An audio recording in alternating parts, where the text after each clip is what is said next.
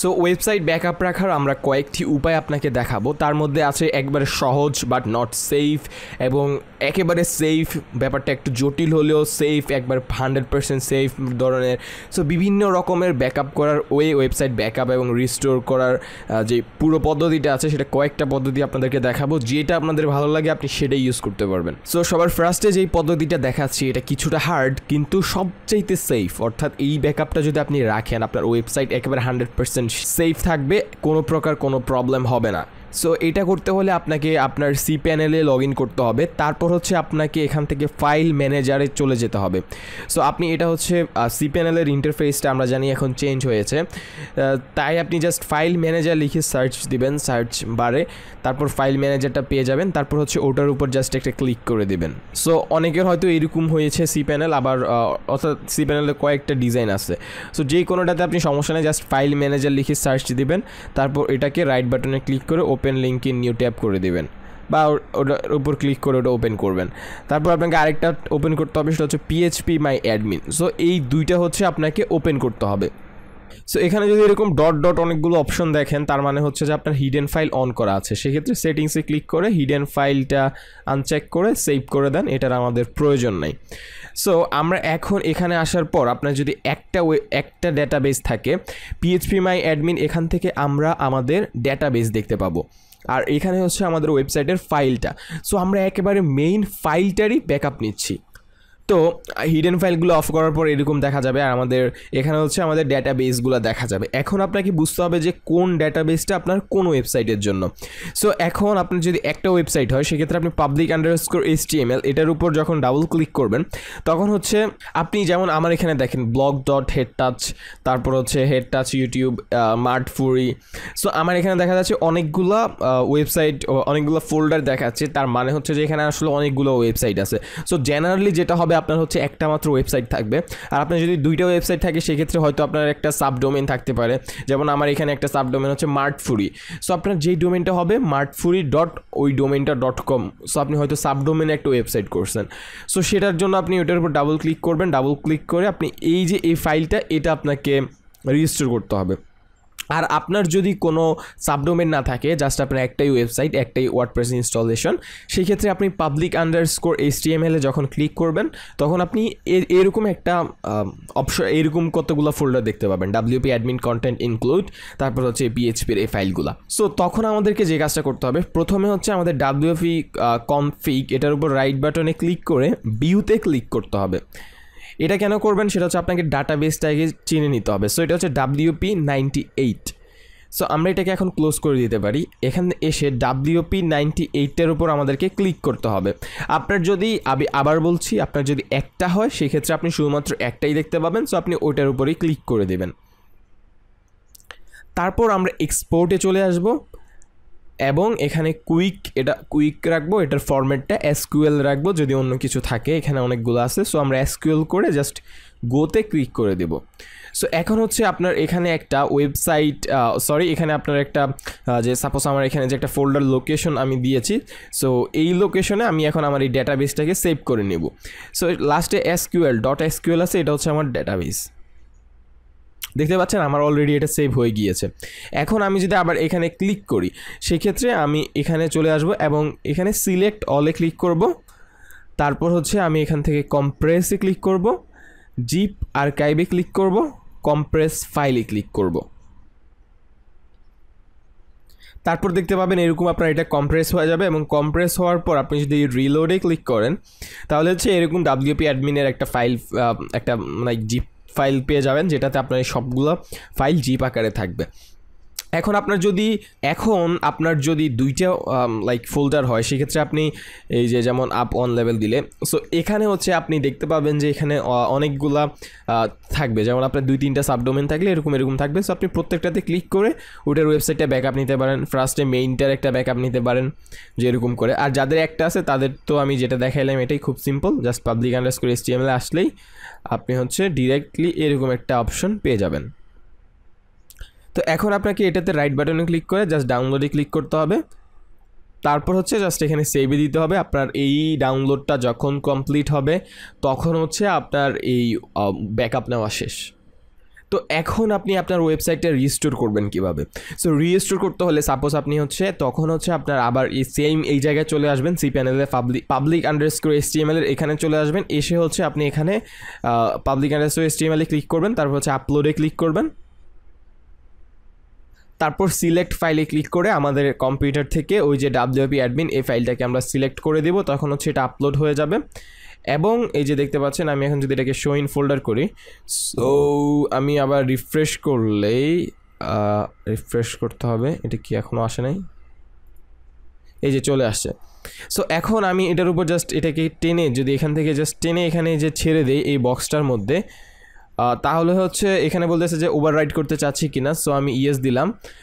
তো এইভাবে দেখবেন আপনার আপলোডটা শুরু হয়ে যাবে।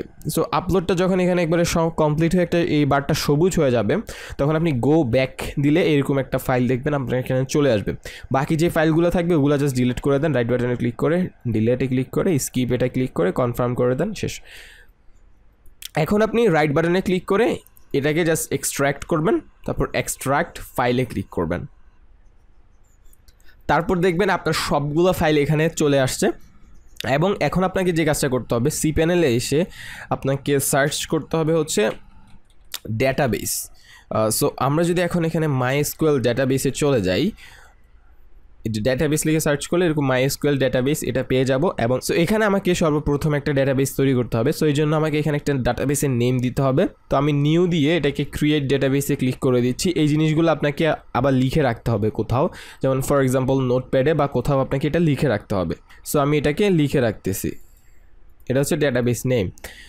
সো এরপর আমাদেরকে একটা ডেটাবেসের ইউজার তৈরি করে নিতে হবে। সো ইউজারটা তৈরি করতে হলে আমরা যদি নিচের দিকে আসি, এখানে ক্লিক করে ডেটাবেসের একটা ইউজার নেম এবং একটা পাসওয়ার্ড দিয়ে দিতে হবে, এবং পাসওয়ার্ডটা আমরা কপি করে নেব। তারপর এখানে চেকমার্ক দিয়ে ইউজ পাসওয়ার্ডে ক্লিক করে ক্রিয়েট ইউজারের উপর ক্লিক করতে হবে।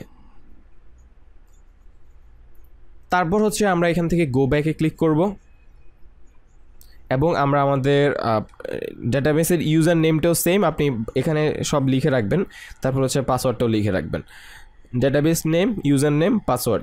সো এই তিনটা জিনিস আমাদেরকে লিখে রাখতে হবে, কারণ এগুলো আমাদের লাগবে। এখন আমি একবারে নিচের দিকে আসলে এখানে লেখা আছে add user to database. So এখানে আমাকে যে ইউজারটা মাত্র তৈরি করছি সেটা এবং ডেটাবেস দুইটাকে সিলেক্ট করে দিয়ে জাস্ট অ্যাডের উপর ক্লিক করতে হবে। তারপর এখান থেকে অল প্রিভিলেজ, মেক চেঞ্জেস। যখন এরকম সাকসেস একটা মেসেজ পাবেন, তার মানে আপনার ডাটাবেস কানেক্ট করা শেষ। এখন আপনাকে যে কাজটা করতে হবে, আপনার এই ফাইলে আসতে হবে এবং wp-config.php এটার উপরে রাইট বাটনে ক্লিক করে এডিটে ক্লিক করতে হবে এবং আবার এডিটে ক্লিক করতে হবে। তারপর এখন আপনাকে আপনার এই যে ডাটাবেস নেম আছে, এই নেমটাতে এটাকে কপি করে এখানে এটাকে পেস্ট করে দিতে হবে, আবার এখানে পেস্ট করে দিতে হবে, এবং আমাদের যে পাসওয়ার্ডটা আছে সেই পাসওয়ার্ডটা এখানে পেস্ট করে দিতে হবে। তারপর আমরা সেভ চেঞ্জেসের উপর ক্লিক করতে হবে, এবং আমরা এখন আবার php-my-admin-এ চলে যেতে হবে, কারণ আমি ডাটাবেস কানেক্ট করছি বাট ডাটাবেস কিন্তু আপলোড করি নাই। সো php-my-admin-এ যাওয়ার পরে যে আমাদের নতুন ডাটাবেসটা সেটা আমরা এখানে পেয়ে যাব। সো আমরা সেটার উপর ক্লিক করব, কিছু নেই সেক্ষেত্রে আমরা ইম্পোর্টে চলে যাব, তারপর চুজ ফাইলে, তারপর আমরা আমাদের ডেটাবেসটা চুজ ফাইলে গিয়ে সিলেক্ট করে দিব, দিয়ে ওপেনে ক্লিক করব। আর আপনার ফাইলটা যদি ছোট হয়, এটা পার্শিয়াল ইম্পোর্টটাকে আনচেক করে দিবেন। এসকিউএল, এখানে এসকিউএল আছে এখানে চেক করবেন, এগুলো চেক থাক, এটা নান থাক, এটা জিরো থাক, এটা চেক থাক, অর্থাৎ বাকি জিনিসগুলো যদি এরকম থাকে এরকম রেখে দিয়ে গোতে ক্লিক করবেন। তো এটা আপনার কিছুক্ষণ টাইম নেবে। টাইম নেওয়ার পর এই যে আমাদের এটা হয়ে গেছে, যেহেতু আমাদের ফাইলটা বেশি বড় ছিল না। সো এখন দেখেন এখানে আমার প্রত্যেকটা ডেটাবেস কিন্তু চলে আসছে। সো আমার ডেটাবেস চলে আসছে, আমার ফাইল চলে আসছে, আমার ফাইলের সাথে ডেটাবেস কানেক্ট করা হয়ে গিয়েছে, এবং আমি একটা ডেটাবেস ক্রিয়েটও করে ফেলছি, এবং ওই ডেটাবেসে আমাদের ডেটাবেসটা আপলোডও করে দিছি। সো এখন আমাদের এইভাবে আমরা এটা একবারে সবচেয়ে হার্ড এবং সবচেয়ে সেফ একটা ওয়ে। সো আমরা এখন আরেকটা ওয়ে দেখাবো, সেটা হচ্ছে প্লাগইন দিয়ে। এটা আসলে আরেকটু ইজি, বাট এটাও অনেক সেফ, কিন্তু আপনার ওয়েবসাইটের ফাইলটা যখন অনেক বড় হয়ে যাবে তখন হচ্ছে এটা প্রবলেম তৈরি করবে। সো আগেরটা সবচেয়ে বেস্ট হবে, বাট এই জিনিসটা ইজি। সো এটার জন্য আমাদেরকে প্লাগইনে ক্লিক করতে হবে এবং অ্যাড নিউতে ক্লিক করতে হবে, এবং এখানে আমাদেরকে সার্চ করতে হবে হচ্ছে আপড্রাফট। সো এটা লিখে যখন আমি এখানে সার্চ করব তখন এই প্লাগইনটা পেয়ে যাব, Updraft plus WordPress backup plugin. So এটাকে আমরা ইনস্টলে ক্লিক করব এবং অ্যাক্টিভেট করব। এই প্লাগইনটা আসলে অনেকটা জোস, কারণ এটা হচ্ছে আপনার নিজে নিজে অটোমেটিকলি ব্যাকআপ নেবে, তারপর হচ্ছে আপনার অটোমেটিকলি নিজে নিজে ব্যাকআপ নেয়, এবং যখন আপনার হয়তো কোনো দেখা যাচ্ছে প্লাগইন এর জন্য প্রবলেম হয়েছে তখন আপনি প্লাগইনটা রিস্টোর করতে পারেন, তখন আপনার থিমের জন্য প্রবলেম হয়েছে তখন থিমটা রিস্টোর করতে পারেন, এইগুলো আর কি। এরপর এখানে কি করতে হবে এটা আসলে বলেই দেয়। প্রেস হিয়ার টু স্টার্টে ক্লিক করবেন অথবা সেটিংসে ক্লিক করবেন। তারপর হচ্ছে এখানে আপনি প্রথমে একটা ব্যাকআপ নিয়ে নিতে পারেন, যে ব্যাকআপ নাওতে ক্লিক করলে এটা আপনার জন্য একটা ব্যাকআপ নিয়ে নেবে। আর তারপর হচ্ছে আপনি যদি এখানে সেটিংসে চলে আসেন এবং ম্যানুয়াল ব্যাকআপ সিলেক্ট করতে চান, আপনি যে যেমন প্রত্যেক দেখা গেছে প্রত্যেক 2 আওয়ার নেওয়া উচিত না, প্রায় দেখা গেছে প্রত্যেক ডেইলি একটা করে ব্যাকআপ নেবেন, এবং আপনি এখানে প্রত্যেক ডেইলি নিলে এখানে হচ্ছে আপনি 4 বা 5 আপনি এখানে সিলেক্ট করে দিতে পারেন। দুইটা সেম রাখবেন, উপরে নিচে সেম রাখবেন। আপনি মূলত ডেটাবেসটাকে আসলে আরেকটু কমেও নিলে নিতে পারেন, এটাকে হচ্ছে উইকলি নিতে পারেন, বাট আমার মতো দুইটা সেম নিলে বেটার। তারপর আপনি এখানে হচ্ছে গুগল ড্রাইভ সিলেক্ট করে দিতে পারেন। তারপর হচ্ছে আপনি এখান থেকে এসে যখনই এখানে সেভ চেঞ্জেসে ক্লিক করবেন তখন হচ্ছে আপনাকে আপনার একটা জিমেলের সাথে কানেক্ট করতে হবে। সো আপনি যখন এটাকে জিমেলের সাথে কানেক্ট করবেন, সাইন ইন উইথ গুগলে ক্লিক করলাম, এখন এখানে আপনি আপনার জিমেলের সাথে কানেক্ট করে ফেলতে পারবেন। কানেক্ট করে এখানে আপনি যখন সেভ দিবেন তখন এটা হচ্ছে আপনার অটোমেটিকলি আপনার কিছু ব্যাকআপ নিবে, এবং ওই ব্যাকআপগুলো হচ্ছে আপনার সেভ থাকবে ওই জিমেলে। বাট এটাতে একটা প্রবলেম হয়, সেই প্রবলেমটা হচ্ছে যে আপনার ওয়েবসাইটে লাইক অনেক স্লো করে দেয় অনেক সময় যদি বেশি ফাইল হয়। সেই ক্ষেত্রে আপনি যদি আমাদের থেকে হোস্টিং নিয়ে থাকেন তাহলে আমাদের সাথে কন্ট্যাক্ট করবেন, আমরা আসলে আপনাকে এখানে এই ক্ষেত্রে হেল্প করব। এরপর আমাদের আরেকটি ওয়ে আছে, সেটা হচ্ছে আমাদের cPanel-এ, আমরা আবার আমাদের cPanel-এ চলে যাব। সেই ওয়েটা হচ্ছে আমাদের সফটওয়্যার ব্যাকআপ। এটা আসলে আমি অতটা সাজেস্ট করি না, বাট অনেকে নিতে পারেন যদি আপনার এটা বেশিক্ষণ না রাখতে হয়। সেক্ষেত্রে আপনি সফটওয়্যার অ্যাপস ইনস্টলার এটার উপর চলে যাবেন, জাস্ট এখানে সফট লিখে সার্চ দিলে পেয়ে যাবেন সফটওয়্যার অ্যাপস ইনস্টলার। সো এরকম একটা অপশন পাবেন, এবং এখানে হচ্ছে ওয়ার্ডপ্রেসের উপর ক্লিক করবেন। সো সফটে আসার পর আপনি আসলে এরকমভাবে একটা জিনিস দেখতে পাবেন, যেমন এখানে দেখতে পাচ্ছেন, এই যে এখানে দেখতে পাচ্ছেন একটা আইকন আছে, সেটার উপর ক্লিক করতে হবে, তারপর নিচের দিকে আসতে হবে এবং এখান থেকে ব্যাকআপের উপর ক্লিক করতে হবে। সো ব্যাকআপের উপর ক্লিক করার পর ব্যাকআপ লোকেশন, এখানে আপনি লোকাল ফোল্ডার নামে একটা অপশন পাবেন, সেটার উপর ক্লিক করে দিবেন। আপনার যদি কোনো ব্যাকআপ নোট দেওয়া থাকে সেই নোটটা এখানে দিতে পারেন। তারপর ব্যাকআপ ডিরেক্টরি, ব্যাকআপ ডেটাবেস এগুলো সিলেক্ট করে দিয়ে জাস্ট ব্যাকআপ ইনস্টলেশনের উপর ক্লিক করবেন, এবং খুব শীঘ্রই এটা আপনার ব্যাকআপটা নিয়ে নেবে। এবং এটার ক্ষেত্রে আপনার যে প্রবলেমটা হবে সেটা হচ্ছে আপনি জাস্ট আপনার যদি দেখা গেছে যে একটা ব্যাকআপ খুব ইম্পর্টেন্ট, একটা দুইটা আপনি এভাবে রাখতে পারেন, বাট আপনার ওয়েবসাইটটা যখন বড় হবে তখন এটার ক্ষেত্রে প্রবলেম হবে। বাট এটা হচ্ছে কুইক এবং ইজি, কারো ব্যাকআপ লাগলে এইরকম ব্যাকআপটা আপনি নিতে পারেন, এটা সবচেয়ে বেস্ট হবে। সো এখন আমরা আবার সফটওয়্যার উপর ক্লিক করব এবং এখান থেকে আমরা ব্যাকআপে চলে যাব, এবং এখানে আমরা আমাদের এই ব্যাকআপটা দেখতে পাবো। এখন আমি চাইলে এই ব্যাকআপটা এখান থেকে ডাউনলোড করে রাখতে পারি, অথবা হচ্ছে আমি এখন চাইলে এটাকে এখান থেকে রিস্টোর করতে পারি। তো এখানে রিস্টোরে যদি আমি ক্লিক করি তখন আমার এই ব্যাকআপটা চলে যাবে।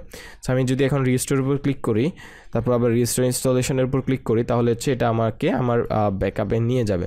এখন হচ্ছে ধরুন আপনি ব্যাকআপটা তো ডিলিট করতে হবে, কারণ আপনি এখানে বেশি ব্যাকআপ রাখলে আপনার ওয়েবসাইট লাইক cPanel ফুল হয়ে যাবে, আপনার ওয়েবসাইটের প্রবলেম হবে।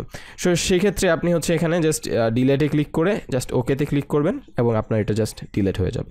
আর আমাদের লাস্ট একটা ইজি ব্যাকআপের ওয়ে আছে, সেটা হচ্ছে আমাদের আরেকটা প্লাগইন দিয়ে। সো প্লাগইন থেকে অ্যাড নিউতে যাই।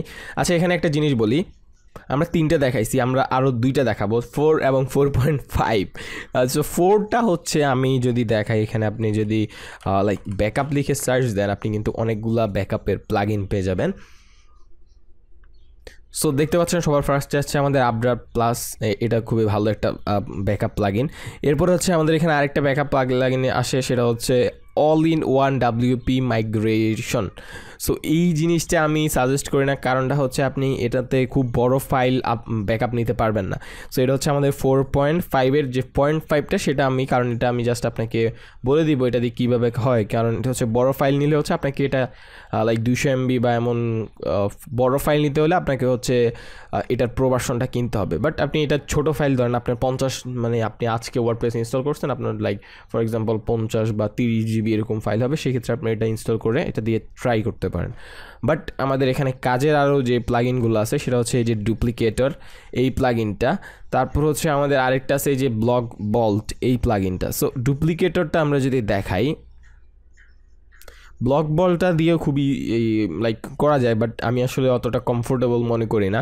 এখানে আরও অনেকগুলো প্লাগইন আছে, আপনি এগুলা দেখতে পাচ্ছেন, বাট আমি যেটা আপনার জন্য বেস্ট হবে আমি জাস্ট ওটাই দেখাচ্ছি, কারণ হচ্ছে এটা ইজি।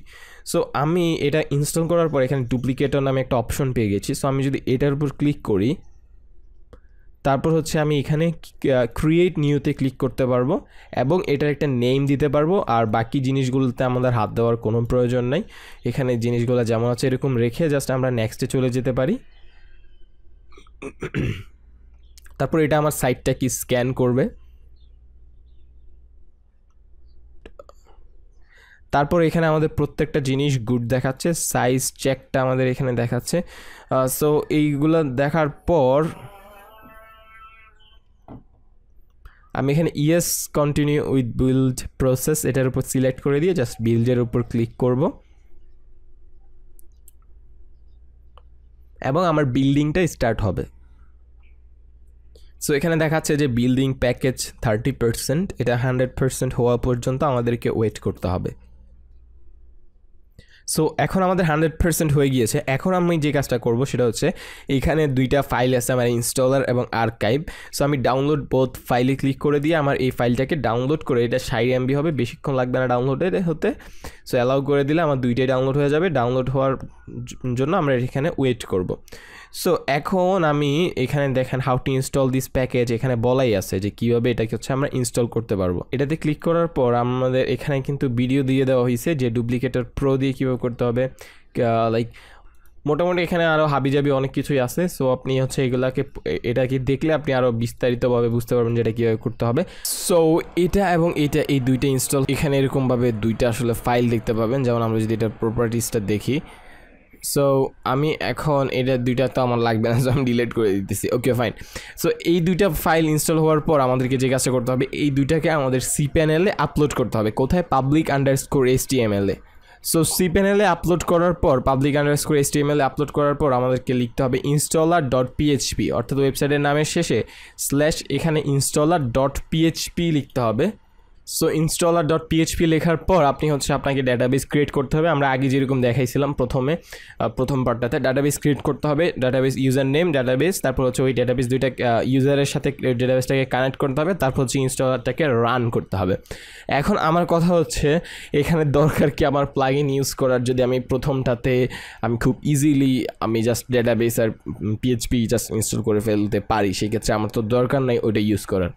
তো সেই ক্ষেত্রে হচ্ছে আপনার, বাট এখানে অনেক সময় এই জিনিসটা কাজে লাগে। যেমন হচ্ছে সাপোজ অনেক হোস্টিং লাইক আছে যে আপনাকে হোস্টিং কোম্পানি আছে যে cPanel দেয় না, তো সেক্ষেত্রে ওটা আপনি তো ইনস্টল করতে পারতেছেন না। আমাদের প্রত্যেকটা প্যাকেজের সাথে কিন্তু cPanel আছে। সো আপনার যদি হোস্টিং প্রয়োজন হয় সেক্ষেত্রে আপনি হচ্ছে আমাদের থেকে নিতে পারেন। আমাদের জোস দুইটা প্যাকেজ আছে, আপনারা দেখতে পাচ্ছেন 8GB 16GBর package with free.com or .info or XYZ, অর্থাৎ free.com অথবা info অথবা XYZ, সাথে আপনার হোস্টিং এবং লাইক প্রত্যেকটা যে জিনিসগুলো আপনার প্রয়োজন হয় সেই জিনিসগুলো দিয়ে আপনি একটা হোস্টিং পাচ্ছেন। এবং আমাদের আরও অনেকগুলো প্যাকেজ আছে, আপনি যে কোনোটা আসলে নিতে পারবেন চাইলে। সো এই ছিল আমাদের ব্যাকআপ নেওয়ার পদ্ধতিগুলো। আমাদের চ্যানেলটা সাবস্ক্রাইব করে রাখুন, কারণ আমাদের ইউটিউব চ্যানেল আসলে অনেক ওয়ার্ডপ্রেস রিলেটেড হেল্পফুল অনেক ভিডিও আছে। আমাদের লাইক ফ্রিল্যান্সিং, তারপর এলিমেন্টর, অর্থাৎ আমাদের ওয়ার্ডপ্রেস বা ওয়েবসাইট ডেভেলপমেন্ট, ওয়েবসাইট ডিজাইনের উপর যদি ফ্রিল্যান্সিং করতে চাই, আমাদের যে জিনিসগুলো লাগে সেটা আপনি শিখতে পারবেন। আপনি ওয়ার্ডপ্রেস একবারে বেসিক থেকে শিখতে পারবেন। আপনি এলিমেন্টর এর আমাদের পেইড কোর্স ফ্রিতে আপলোড করা আছে, অর্থাৎ পেইড কোয়ালিটি কোর্স আপনি ফ্রিতে পাবেন। সেই জিনিসগুলো দেখতে হলে আমাদের ভিডিওটাকে লাইক দিয়ে দেন এবং চ্যানেলটা সাবস্ক্রাইব করে রাখুন। Will see you in the next video.